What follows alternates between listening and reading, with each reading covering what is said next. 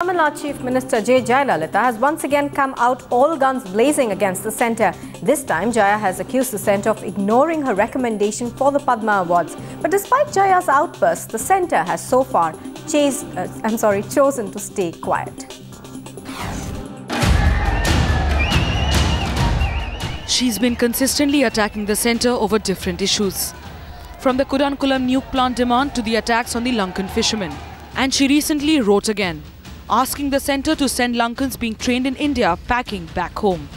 The latest flashpoint, the Tamil Nadu Chief Minister Jayalalitha feels the centre has ignored her. Jaya claiming her recommendation of yesteryear music directors M.S. Viswanathan and T.K. Ramamurthy for Padma Awards last year was snubbed by the government. But in her attack, Jaya also hinting at a bigger role in national politics. The Tamil Nadu Chief Minister fired a fresh salve at the centre, this time on the Padma Awards row, accusing the centre of not giving away awards to her nominees deliberately. But her statement that there will be a position and a time when her recommendations will be accepted is a strong message that she is bracing herself for a larger role in national politics. Different issues, same complaint. The Tamil Nadu Chief Minister alleging the centre is indifferent to her state, and the centre so far has maintained a studied silence.